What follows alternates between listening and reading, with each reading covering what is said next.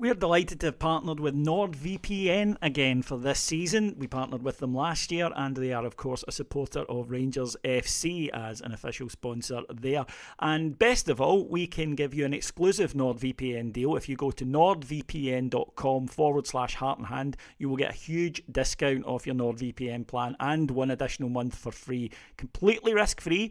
There's a 30-day money-back guarantee with Nord. And look, I use this product. I would highly recommend it. I used to work in web, so I know how easy it is to steal people's data, especially if you're using a Wi-Fi system that is a shared one, or you're using 4 or 5G, then your details can be out there. With NordVPN, they're absolutely not. And there are other advantages to it as well. You can watch sporting events that maybe aren't being shown in your region. You can purchase flights from different virtual locations, and they do make your flights cheaper. This is very, very useful. What a price is in the UK isn't the same as what a price is in America or a price is on the continent. NordVPN can save you money. You can buy purchasing subscriptions from other countries at a cheaper price, and you protect your data while travelling and using public Wi-Fi. I keep coming back to that. Anyone who's at the hassle of a cancelled card will know what I'm talking about. So all you need to do is go to nordvpn.com/heart and hand, and you'll get a huge discount off your plan and 1 month additional free, completely risk-free. I urge you to do it.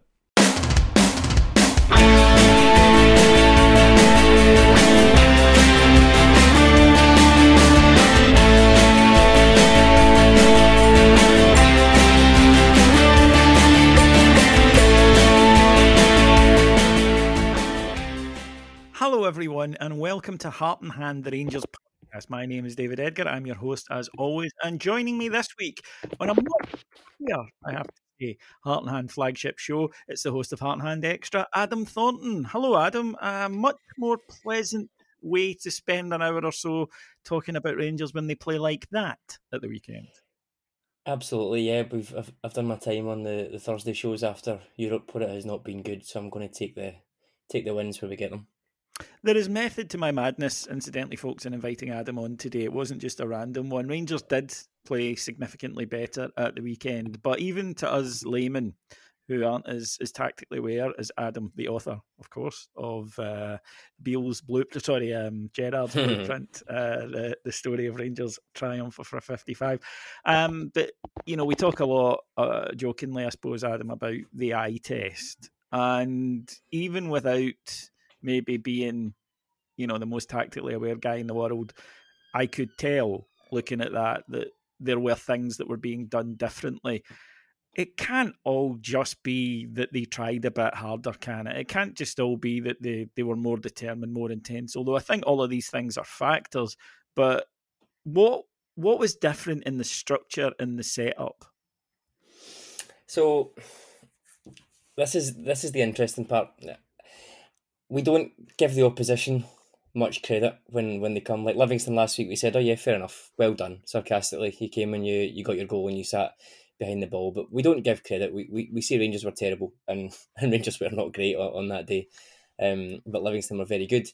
On the flip side of that, Aberdeen were absolutely woeful on Saturday. Now that's not to take away anything that Rangers done, same as it wouldn't take away anything that Livingston managed last week. But coming to Ibrox, he'd obviously made some comments pre-game, Jim Goodwin, about Rangers being in a bad moment, coming to have a go or whatever. But to me, coming with 3 defenders, of which 2 are maybe not natural in those positions, going man for man against, in particular, Kent and Sakala on the wings, with 2 men up front, and the way that they pressed was courageous, I guess you could call it, but also played right into our hands in terms of the game plan that we enacted. So that's one part of it. I don't think it's a major part. I think, to go back to your original point, I think a large part of it is that intensity and tempo and aggression. And I think for me, the big change in that certainly was seeing someone like John Lundstrom playing a little bit further forward.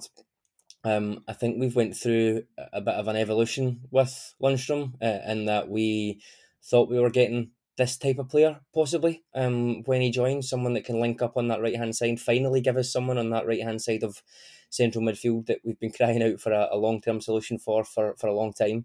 That didn't quite work out, and we put him back into number 6, and he's sort of stayed there a little bit. He's had a partner in Ryan Jack Sometimes he's moved into a back three once or twice to not great effect. He's moved into a back four as a centre back, so he has been around a little bit. But I think he set the whole tempo of the game. He set the aggression, he set the intensity, and I think that really helps. I would say the major factor in this on Saturday, David, although we got a lot of goals, etc., was John Lundstram and James Sands. I thought the way they went about things in midfield. We always talk about, what do we really have to play to hold midfielders at home to anybody, really, except Celtic? The answer is usually no, but as we said, Lundstram got so much further forward. Sands played a really, really mature performance in midfield. I haven't been one that thought he needed to go into midfield or that he would suit it, but the way that he played that game on Saturday, the way that he sort of took the ball forward, initiated the press and was able to pass through, I thought was excellent. So for me, I think we can talk about the chances, we can talk about the excellent play that we had with Sands and Lundstram there. I think that was a real pivotal part of it for me. Yeah, one thing then about what you said, would that lead to a slight concern that, with the two performances, Livingston set up one way, Aberdeen set up another? Is that concerning then that we are so easily put off our stride by a team who do just sit deep?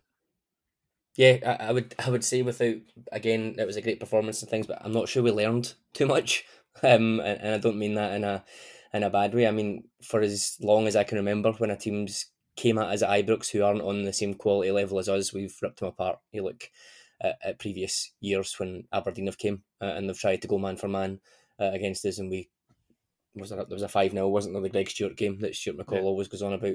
We absolutely destroyed them. So we probably haven't learned anything there. However, I think you're right in terms of Livingston. We probably haven't solved that puzzle and we're going to have to figure that out. But I think if you look at Hearts away, even St Mirren at home, again, St Mirren came and played more similarly to Aberdeen than Livingston.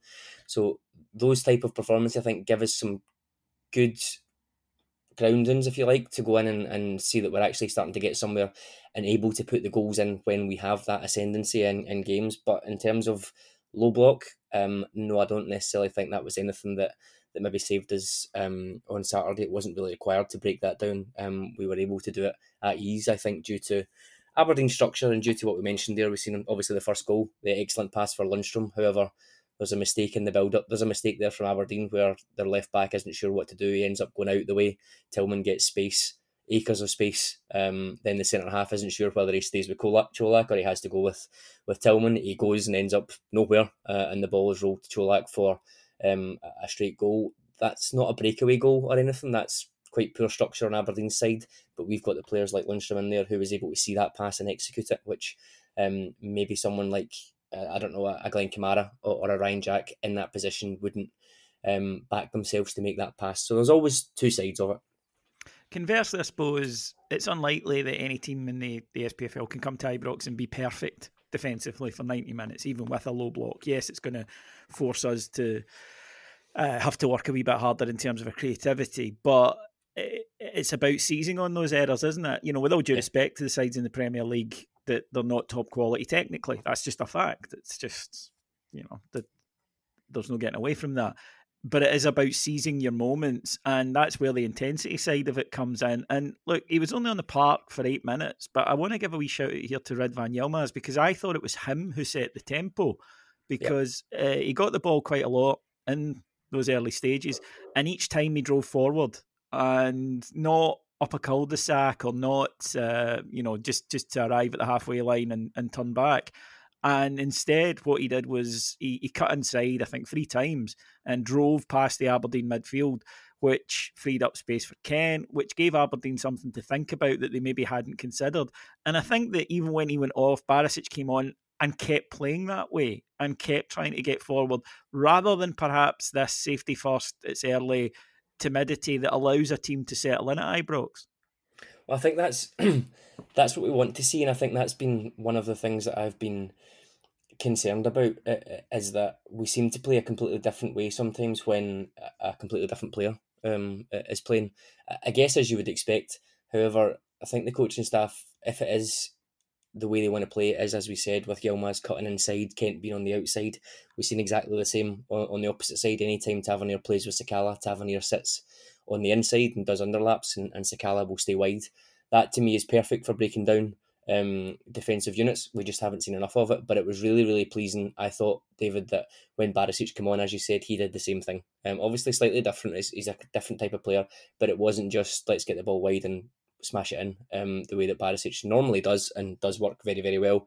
He did do that in the second half where we got the third goal, but there was a bit more variance in it. So that to me is the coaching staff saying, okay, this is how we want our fullbacks to play when this winger is also playing with them or under whichever set of circumstances, but it's not just going to be a case of let's just hammer the ball wide and get it in. We did resort to that last week, and I think John Lundstrom said post-match that was really disappointing for him and for the players, that they not necessarily panicked, but they knew the performance wasn't good enough, and they sort of resorted to almost like a safety mechanism of let's just get the ball to have Barisic, Kent, and see if they can do something from the wide areas, which when you talk about mistakes, the size of the Livingston centre halves, that's meat and drink to them. They're not going to make many mistakes there.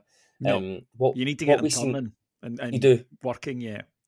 And I think that's where, okay, you can say there was lots of space against Aberdeen, but we never even really tried against Livingston. We never played those passes in to feet just to see what would happen. You never know. Like you said, if that ball goes into Tillman, maybe he's got his back to goal against Livingston, he comes out a little bit, it might leave a chink of space for Sakala to come in on the blind side and try and get in the way that he did for his chance in the first half. There's all these types of things that I think come down to our approach.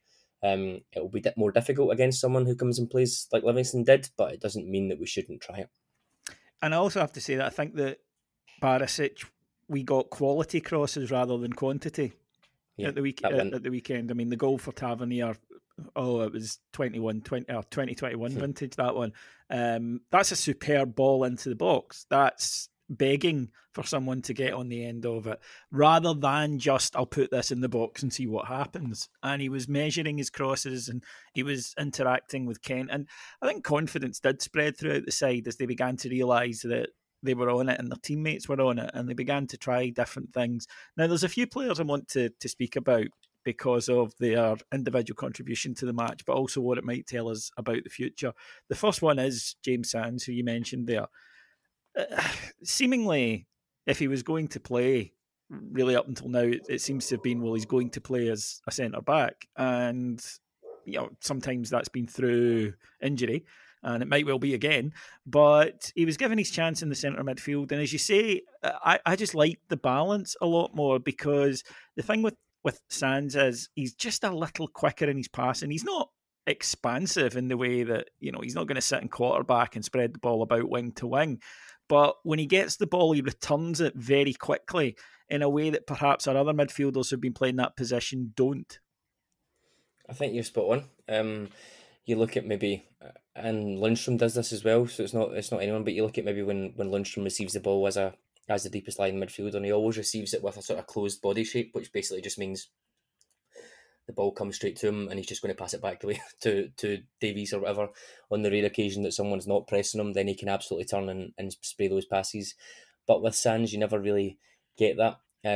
I've completely changed my opinion, I think, on Sands since the start of the season, which I know people don't really like to do, but you should try it. It's quite good. It's fun. It is fun. So I thought at the start of the season, PSV, etc., fantastic. He's going to play as a centre-back. I still think a centre back in a 3 might suit him a lot better than in a 2. But on Saturday, I thought as a sort of defensive midfielder, I thought he was fantastic. He is moving the ball a lot quicker than I thought when he played midfield at the tail end of last season, which is great to see. He has this ability, I think, to attract opposition players to him as well, which then makes the simple pass that he makes much more effective because they're able to move. He is good on the ball, doesn't have maybe the physicality that we would just need as in a centre half, which is absolutely fine. And I don't just mean that in height. I think you look at how physical Leon King can be and how physical he was for that chance before half time. I'm not sure Sands is really that guy. He's much more of a sort of ball playing defender, if you like. So it's great to have the option. You look at Sands and Lundstrom, and they can both play midfield, centre back in a 4 or centre back in a 3 if we really have to. And we're in a pinch just now with centre back, so having that is great. But I think if we see more of that from Sands at the weekend, then I think he's got a wee opportunity here when we are low on reliable central midfielders. He's maybe got a bit of an opportunity to get stake his claim in there next to Lundstrom, because I thought he was really, really impressive. As was Malik Tillman. who's back in favour after a few weeks dropping out, after he's formed a dip from what we saw early in the season from him. Now, Adam, I think if we've learned one thing in his short time here, it's that he's not a right winger and he should No. not be getting played out there. You need him where he was at the weekend, which is just behind the striker, just in front of the midfield. And I thought he had an excellent match. He's blessed and cursed with that style that Rangers fans sometimes can have an issue with, especially when things aren't going well. That he is languid. He's not Daniel Candeias. He's not going to be running constantly. That's not his game. His game is to get on the ball and make things happen in areas where there isn't much space, which we need. And he did that at the weekend. And interestingly, after the match, John Lundstrom was asked about him and said, "Look, we've got to stick with him. He's an excellent player. He's one of the best young talents I've ever seen." He said he's the best young talent he's ever seen, and he's a great player. And we all just need to, the fans and players, stick with him and help him come through this. And I was thinking about that because I think it's the loan thing. I think that fans, when a youngster comes into the team, one of our own youngsters, do give them a wee bit more time. Sometimes, you get the instant after-match reaction. Leon King got it after Napoli, of course. But I think generally speaking, within the stadium, people are aware that youngsters do make mistakes and need to be given a bit of time to settle. I think the issue comes that when it's a player who's on loan, fans are very much, you need to do it now. That's why you're here. You've been brought in to do it here. And it's not always possible, especially with a teenager, rightly or wrongly. Whereas I think if perhaps he is a permanent signing, you go, well, we need to make this work. And you give him that wee bit more leeway. There is clearly a player in there who can do some extraordinary things. He's not going to do it for 90 minutes. That's not his style. It's not who he is. But in a side that lacks difference makers at times, he is one. I'm quite bad for this. I'm not sure if anybody listening will be the same, but anytime someone mentions Tillman, £6 million just comes into my head all the time. Same with Sands, £4 million kind of comes into my head when we think if that's the rumoured fee for him. So maybe there's a bit of bias there from people and that they judge that player based on should we, and not necessarily should anyone be spending £6 million, but should Rangers be spending £6 million on him? So maybe that's where some of the judgment comes from. But you're absolutely right. For someone who is in his first season of senior football anywhere and is only 20, I think expectations from the fans have been harsh. Maybe it is that fee.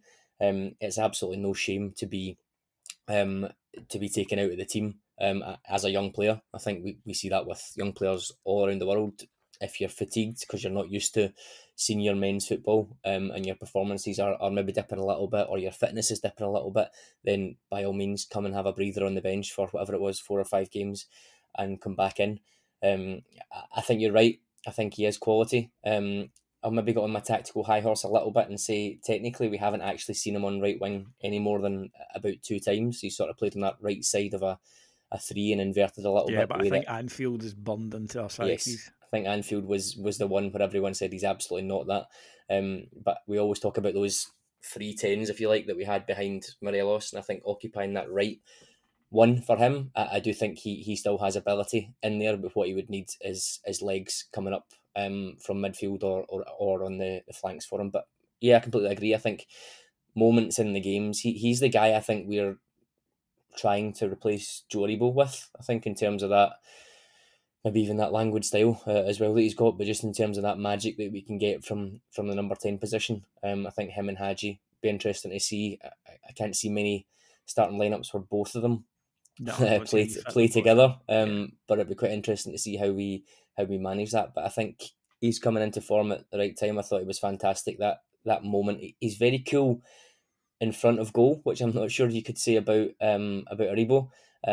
He seems to be able to pick that moment when he gets into that chance. For me, I think it's more about Tillman's personality, maybe his belief, maybe just trying to get himself up to speed with everyone else. But what I've seen from him in sort of decisive moments, you think PSV away, obviously the Motherwell goal, and then again at the weekend he scored against he scored the winner against USG as well, didn't he? So those moments, I think he's showing a player who can absolutely finish and can contribute in the key moments in the attacking third. If he's a little bit slack in terms of tracking back and build-up play and some things don't come off, I'm sort of less critical on that when you've got someone who can provide those moments, particularly when, as you say, he's only 20 years old. And the other places that I wanted to focus on were the wide areas where Fashion Sakala and Ryan Kent played. Firstly, on Sakala, I thought he was excellent. I really did. After a slow start, missed a chance, composure, which unfortunately you can't really teach. You either have or you don't in front of goal. Like when the pass was played into Cholak, you went, that's a goal, because you Yeah. knew, right? It's a fact. That's what he does. It would have been a bigger shock had he missed. With Sakala, you're always 50-50. Heavy touch, and then the chance sort of gets away from him, or he allows at least the goalkeeper the room to make the save. But he stuck at it manfully, and I thought, particularly second half, he absolutely tormented Aberdeen. Just was going past his man for fun, getting into the box, set up a goal, playing the ball across. There were times where he hits the first defender, he plays it straight out. He did that once, or he falls over. But that is kind of who he is, and he's in his mid-20s. He's not a kid. It's not going to go away. He's always going to be erratic. But what I liked about his performance at the weekend was the constancy of it, because that is something we need to do to teams in Scotland, which is you wear them down. If you keep driving at somebody throughout the game, you will get past them a few occasions, because we go back to the fact that these are not, with all due respect, top level defenders. They will make errors, but you've got to keep at it. We didn't against Livingston, as we've mentioned. We went back to just cross, or give it to a man who's triple marked. And I think when you have that in the side, then that constancy wears down the opposition. And the fact that Rangers in the last 10 minutes looked as though they could almost score at will, the one offside, and then Morelos got the goal. That's not luck. That's the fact that you've ran the other team into the ground. I think with Sakala, we need to be looking at saying, right, he's got the shot, or at least telling him, you've got the shot for 5 or 6 matches. Go and make it your own.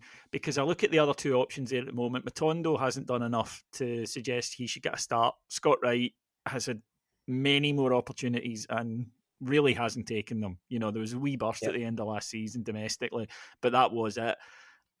Sakala's downsides are obvious, but the upside is big as well. And for me, I think he's a guy you've got to accept that there will be times he does drive you nuts. There will be chances missed, but there will be chances, and there will be creation, which is not something I see from his rivals for that shot. No, I'm a big Sakala fan. I think I have been since I was quite excited when he joined, but a sort of tempered expectation given what I'd seen in Belgium.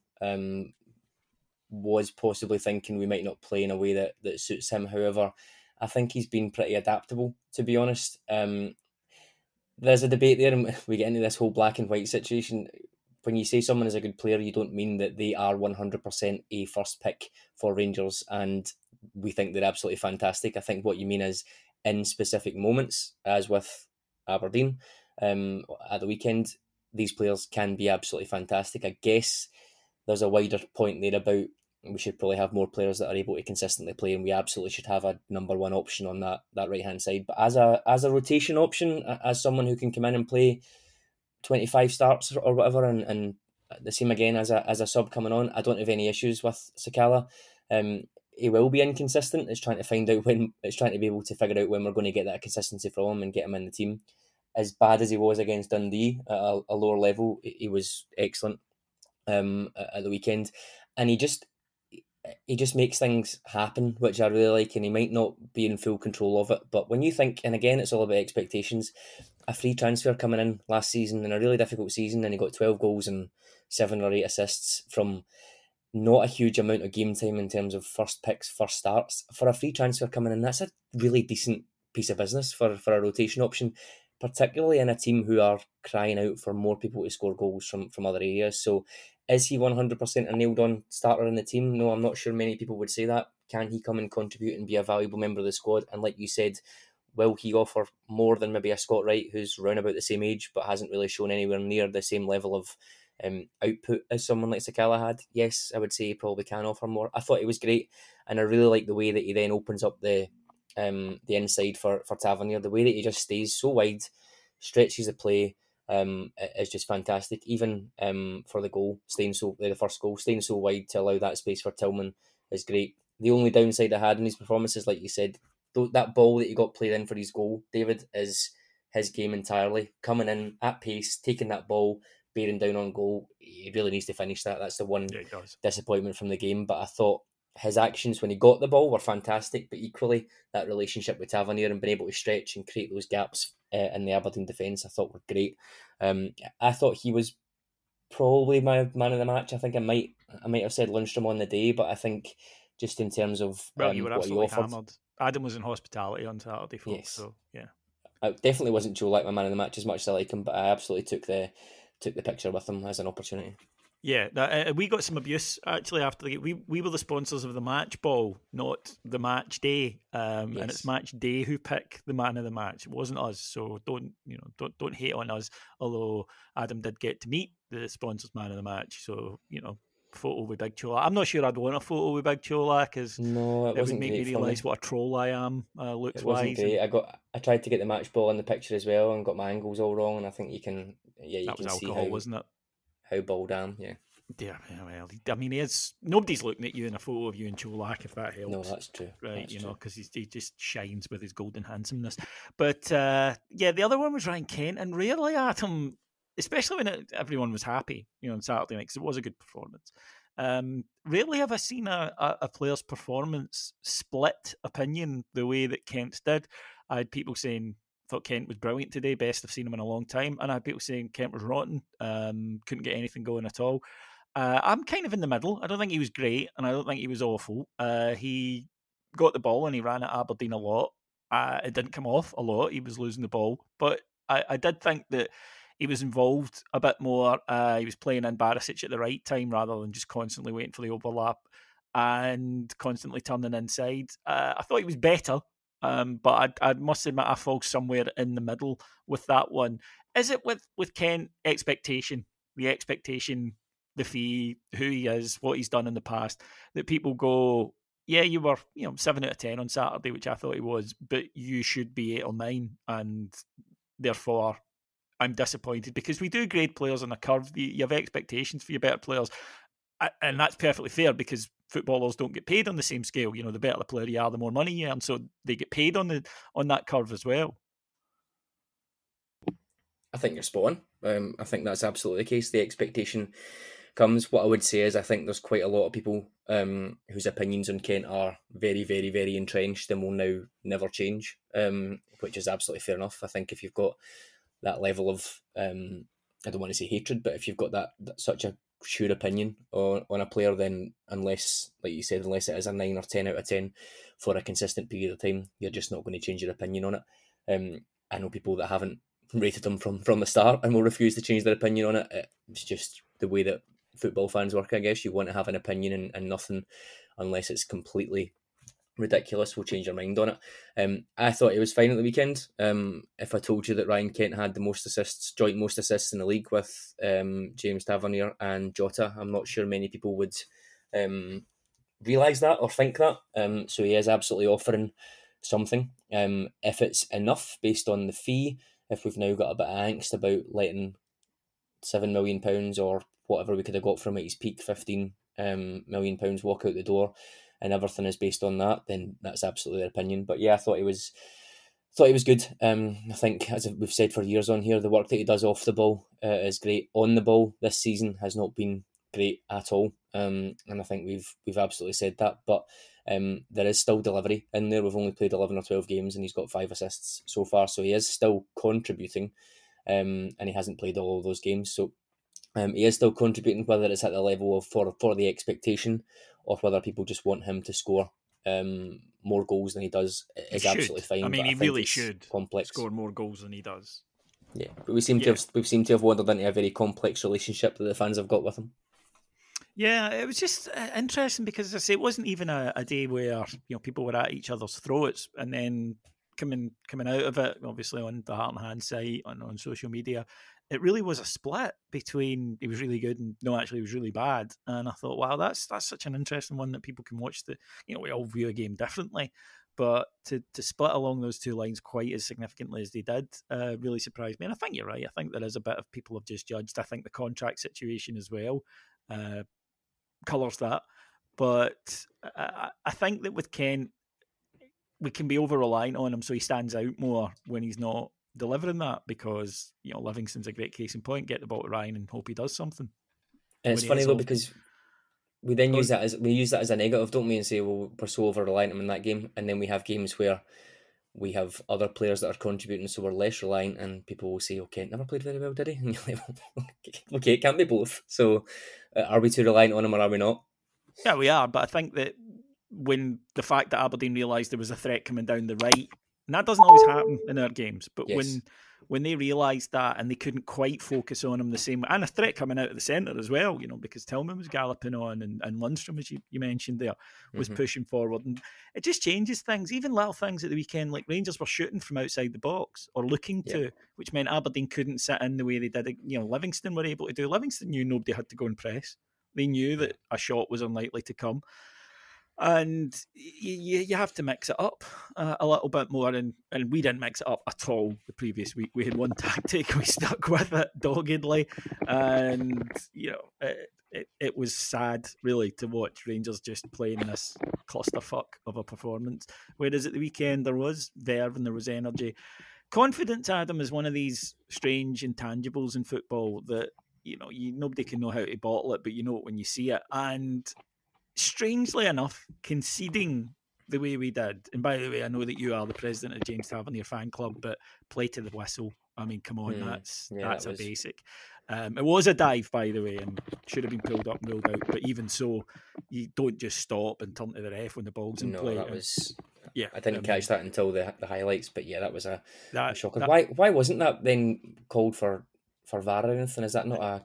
Well, the only thing I can think of is that the VAR didn't think it was a clear and obvious. Yeah, that's the word. Whereas to me, it's either a penalty. I mean, I'm not a believer, by the way, that any contact or sort of these incidents, you hear people say, well, if he hasn't given a penalty, he has to book him. No, you don't. You can think there was contact, but it's not a penalty.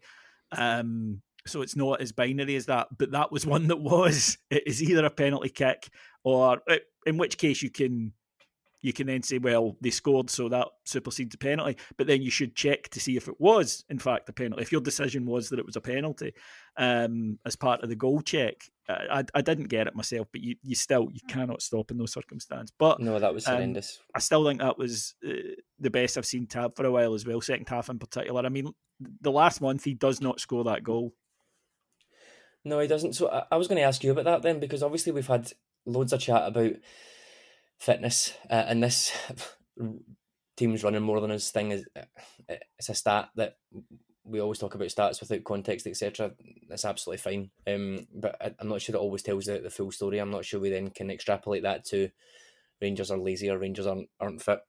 I think every game has a different challenge in it. There may be games that we run less than an opposition and beat them 8-0. There may be games that we run more than them and only draw 1 or 2. I'm not sure it always adds up to more running equals more good wins. But I was going to ask you about that, because the two players that have probably been spoken about in that way in terms of either lacking fitness or being injured and still playing were Lundstrom and Tavernier. Coming off the back of that on midweek and coming off the run that they've been on, where everyone said they've been tired, etc. What do you think happened at the weekend then? Because you can't just be, I'm absolutely knackered and then turn up on Saturday and be playing out your skin. Do you think it was more of a confidence and intensity type thing rather than just sheer fitness? It's a bit of both, I think. Look, I cannot be persuaded that Tavernier hasn't been carrying something. I'm sorry, right? I mean, there's been times he's been running down that wing right in front of where we are at Ibrox, and you can see him wincing, right? So I think that there's definitely been an issue there. The fact that Rangers have changed his position slightly to have him much more infield with a midfielder wider to cover that, I think is suggesting that Rangers are trying to work around it at the moment. So I can't be persuaded that isn't the case. But of course, I think confidence in any job, when you're upbeat and happy and going for it and things are going well, then you'll fly into things. You don't feel it as much, as they say. You don't, the adrenaline carries you through. But to see him ghosting in at the back post, getting above a defence and heading home a Barisic cross it gladdened my heart, because he just hasn't been doing it. Now, partially, I think that's due to fitness, but partially it's due to confidence as well. And it's that enthusiasm that comes when confidence arrives. And I also think when any football team is confident, then it plays without thinking so much, if that makes sense. you can overthink a game. We did against Livingston, right? I better not, doubt creeps in, or I better not try that pass in case it gets cut out, or I better not, and you turn around. And that's when you end up doing just the basic thing all the time, because you get overwhelmed and end up not making a decision that you should make, whereas you play naturally. We talk about it all the time, Adam. There's a great old phrase for it, which is trying too hard. And for me, that trying too hard always, it always translates to overthinking it. And then when you overthink things, you make bad decisions on a football field because it's so instant. A lot of it is playing by instinct. Yeah, it's about learning, positionally where you should be, and about, I need to make this run if he does that, all of that. But things that should happen naturally don't happen naturally. And that's when Rangers break down into that fractured, fragmented kind of performance that we saw against Livingston. So I think it's a bit of both. John Lundstrom spoke afterwards about it, and he said the comments he made on that podcast were a bit misconstrued. What he meant was he'd been playing with pain, but footballers play with pain. That there comes a point in your life where there's just nothing you can do about it, that it unfortunately affects you, and all footballers his age will have to play through it. So I do think there was a bit of both involved in it, but as fans, we are clearly, it's difficult for us to judge that. We can only go on what the players tell us, but I think our eyes, certainly with Tav, have been telling us something different. But it was great to see that goal in particular was just perfect. It was really good to see, and I think that marauding fullback play that we hadn't seen for a while was back, and I think a lot of that is to do with having legs next to him and Lundstrom, probably, having someone to aim for in Tillman and Cholak, and then obviously having Sakala as well. So I think there's a whole big jigsaw puzzle that, to be honest, I think we said on Extra last week, consistency of selection has been horrendous through injuries, form, poor results, etc., whatever you want to call it. There are factors for it, but consistency of selection has been ridiculous. Obviously, we're now without Yilmaz and possibly Ben Davies, which is not great. But I think we said on that show, if we could get the same back five plus Sands and Lundstrom in front of them, so the same back seven playing for a few games, which we're not going to get now, but if we could have seen that and try and get a bit of rhythm in there and just rotate the forwards as best we can to try and get maximum impact, then that would have been great. We absolutely seen that at the weekend. It's just a shame that we've had those couple of injuries and we won't see that now. But I think that probably helps as well for Tavernier when you've got that sort of combination of people running about him and he's not having to bomb up and down that flank on his own when he's got maybe an Arfield inside of him who doesn't offer the same legs, if you like, going back the other way. I think that can really make a big difference to his performances as well, particularly because I think today might be his birthday. He's absolutely not getting any younger as well. Right, let's take a quick moment to talk about your bollocks. It's that time of the show where I talk to you about balls, and not the round ones that our players are kicked towards the goal, but the two dangly ones that you keep in your trousers. Because if you are interested in having bald testicles, then there's only one place to go, and that's manscaped.com. Manscaped are the market leaders for all of you disgusting people who like to walk about with no pubic hair. I think this is a modern affectation, but hey, they're not my nads. If you want to walk about with a couple of Phil Mitchells in your downstairs, that's quite all right by me. And I'll even help you with 20% off and free shipping if you go to manscaped.com. That's just enter the code Rangers. That's all you need to do. Go to manscaped.com, enter the code Rangers, and they will send you out this lovely package of stuff. And it is a lovely package of stuff, by the way, that you get from them. And it is tremendously effective at shaving body hair in general, because I've done my shoulders with it. Yes, I have hairy shoulders. I'm from Ayrshire. But you get loads of stuff with it as well. You get ball deodorant, you get spray, you get a t-shirt, and you get very comfortable boxer shorts. You can also go for their nose trimmer, which is excellent. And trust me, nobody likes hairy noses. I didn't think people liked hairless balls, but yet here we are. Manscaped.com, 20% off and free shipping. Use the code Rangers. Now, we go on now to Ajax on Tuesday night. Yeah, as you mentioned there, we might be missing a couple of players for it, of course, Kelsey Priest, all of that sort of thing. It's a game that's pretty much meaningless, Adam. I know that some people have jokingly said, well, if we win 5-0, we're not going to win 5-0, so we're not going to win by 5 clear goals, short of them having 3 men sent off in the first 10. So I think, though, there is an opportunity to restore a teeny little bit of pride. As Giovanni Van Bronckhorst said, it would give us the same points as Ajax, which shows you the kind of quality of the other two teams in the group. You know, last year's beaten finalists, and of course, I think the form team in Europe, which is all fair enough. It doesn't erase the fact that it's been horrendous to watch. But it's also £2.5 million for one night's work, and that's not kind of money we can earn in many places. It's not. I think we just need a bit of happiness in this, don't we? The only happiness we've really had is that first half against Liverpool, and it was completely obliterated within the second half. So there's nothing to lose. There's obviously been nothing to lose for a couple of games, I guess. But in front of at Ibrox, we've got a couple of games coming up before the break. We know this is realistically our last chance in Europe, our last game in Europe for this season. I think we need to go out and try and channel some of those Europa League performances that we had last year. I mean, you think about some of those lineups that we played in that when we had Aribo and Wright playing in attack, and it was a bit of a patchwork team. We're going into it in the same kind of way. It is a shame that we won't have the team that maybe started at the weekend to try and give that bit of continuity there. That would have been excellent. I was expecting that we would probably have to move Sands into defence, and obviously Barisic's playing left back, so there's maybe a slot opening up there for maybe a Kamara or a Davis to come in if Kamara's fit. But I just hope that we sort of go out there and we go for it, and we can try and get ourselves some points on the board, and a bit of pride with a victory would be very, very much welcome, I think, as far as Europe's been concerned this season. Yeah, I mean, it's not going to change the campaign that's been, but it would be nice to end it on a high. And as I say, the money would be very useful. Yeah. And remember, Ajax have had a bit of a torrid time in this Champions League campaign themselves. They've been in the end of some fairly savage beatings as well that they weren't expecting. I don't think they expected to ship 6 at home, for example, any more than we expected to ship 7. So with that in mind, it's going to be they'll be determined to at least get the win and say, right, well, we weren't as good as those two, but we were clearly better than Rangers. But I think that going down to having less games is not going to be a bad thing in terms of the league campaign. And it's a strange one because in terms of financial health, then Tuesday night is clearly the most important game at the next two. But in terms of the season and among the fans, St Johnstone at the weekend is far, far more important. But while you should be able to kind of put the Champions League in a box and say that's different from domestic, I don't have any doubt, Adam, that the confidence that took a battering in those group stages has bled into the league campaign at times. So if we could get a win, conversely, that might go the other way. It could do. And I think we probably need to bear in mind as well, I think there's a lot of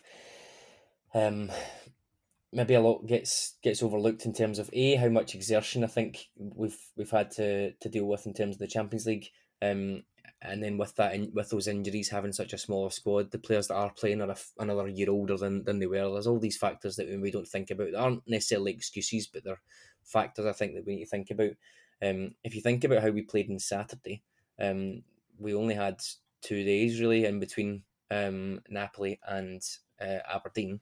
This time round, we've only got 2 days in between Aberdeen and Ajax, but we have 4 or 5 days in between Ajax and St Johnstone. So if there's a way that we can go out and maybe empty the tank with 3 or 4 players that maybe we don't need to play at the weekend, in terms of a rotation, I think we could do that, and we've got an extra 2 days recovery. Because you're right, in the grand scheme of things, I guess the weekend's game is much more important. However, I think we need to give a good account of ourselves, and hopefully we can get some much needed rest in those couple of days after Ajax.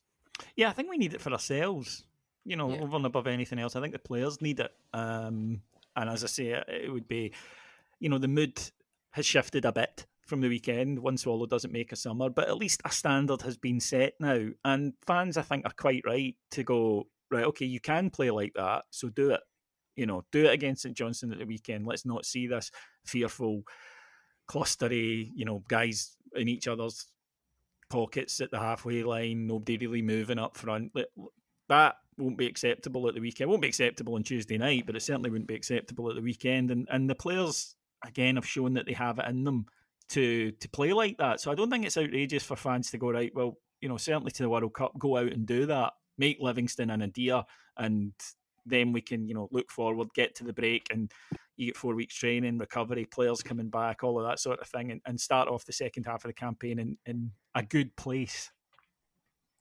100%. And if there's I think I said this on Extra as well, but if there's a positive to come out of going out of Europe, it means that we have those free midweeks when we come back. I think we've got, 5 or 6 months and there's only a couple of midweeks in there. Obviously, some cup games, etc., might come in to skew that a little bit, but more often than not, we're going week to week. And I think if you ask coaching staffs from a tactical training point of view, the more training days they can get on the pitch, the better. So we get to this break if we can, and then they have, I would imagine, a couple of days, a couple of weeks off, maybe one or 2 weeks off, and then there's 3 or 4 weeks of getting in there and doing almost like a little mini tactical pre-season, if you like, because they should have their base level of fitness still there. So getting in there and seeing what we can do, having all these players back, I hope we start to see more Aberdeens than less Livingstons once we go over that World Cup break. That would be nice. More Aberdeens and less Livingstons. I like that. Never thought I would say I want to see more from Aberdeen, but yeah, I don't want to see more of them. Yeah, I'd agree with that. Their fans, of course, disgracing themselves at the weekend. I kind of find it hard to get too annoyed at Aberdeen fans now because of the incredibly low opinion I have of them in the first place. To me, they're basically like children screaming for attention constantly. They are the sort of shock troops of Scottish football, the shock jock troops of Scottish football, and I just find them really boring, to be quite honest with you. So, yeah, I mean, scum gone scum, I suppose, is the phrase that comes to mind. Right then, folks, that will do us on the flagship for this week. Adam will be back later in the week with Heart and Hand Extra to look back at Ajax and look ahead to the trip to Perth. You can hear more from us over on Patreon. We were able to, of course, sponsor the match ball at the weekend, and Saturday kept up our 100% record, Adam. Every time we've sponsored a Rangers match in some way, we've won. So, more people sign up, we'll be able to do it more often. We're coming up for our 5th anniversary on Patreon. If you're not there, you've been missing out. Luckily, all the content is there in the archives, and quite a treasure trove it is as well as all the new content. So go to patreon.com/heart and hand. Right. My thanks to our executive producers in London, Mike Lee and Paul Myers, and of course my thanks to the wonderful Adam Thornton, author of the best-selling Gerard's Blueprint, the inside story of 55. And Adam, Christmas is coming and the goose is getting fat. It absolutely is. Yes, thank you for that little segue there. Yes, Christmas is coming. I do still have some signed copies here if anyone would like to purchase some. I'm not going to go through the spiel of what the book is about. I've bored everyone to tears about it. You can go and check my Twitter and you'll see all of it there. It's available to buy, heartandhand.co.uk/Gerard's Blueprint. Yes, it's been a bestseller on Amazon. I think it's like, not to downplay myself a little bit, David, but I think it's like that new manager category on betting. Anytime 1 or 2 people buy in this category, it becomes a bestseller. But I'm not complaining. I've took the pictures, the evidence of it, and it will be ingrained in my mind that I'm a bestseller. So that's good enough for me. But yes, if anyone would like to buy with Christmas coming up, either you can message me on Twitter or you can go to Gerard's Blueprint on the Heart and Hand website and you can purchase there. Yeah, I'm gonna. I was just thinking there. I'm gonna get you a badge made out of this. I'm a bestseller, Ralph Wiggum style. I think that would be nice for Christmas. Right, folks. Thank you so much for joining us, and let's hope that we get a performance, an overdue Champions League performance on Tuesday night. Enjoy the match, and we'll talk to you again later in the week. Take care, everyone. Bye bye.